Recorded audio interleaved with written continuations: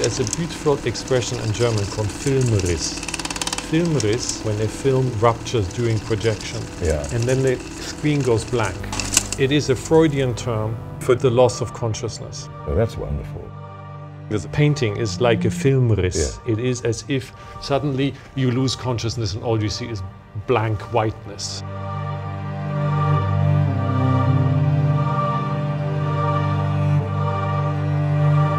When I gave the eulogy on Andy's death, I stressed the fact that Andy was a Catholic who went to Mass every single day of his life. Nobody realized that. And that so much in his work, including these disaster paintings, comes out of that.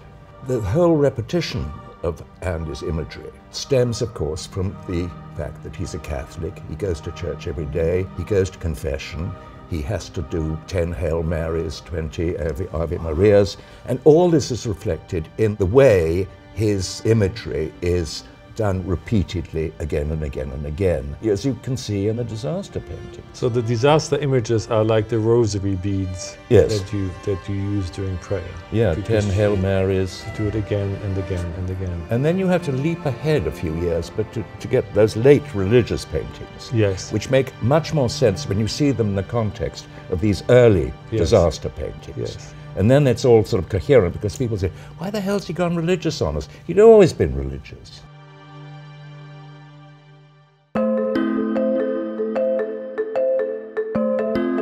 John, you said something really interesting about Andy being the eye of the storm. I was thinking of a friend of mine. He used to love going out when there was a storm, and she had no fear of this.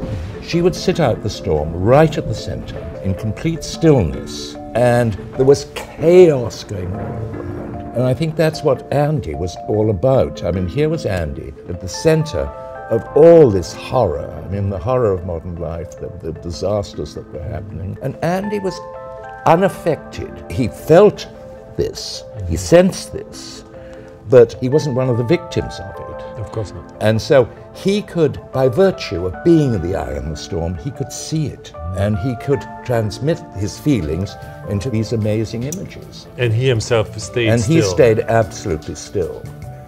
And I think that's what Andy is about a great deal of the time, but specifically in the disaster paintings.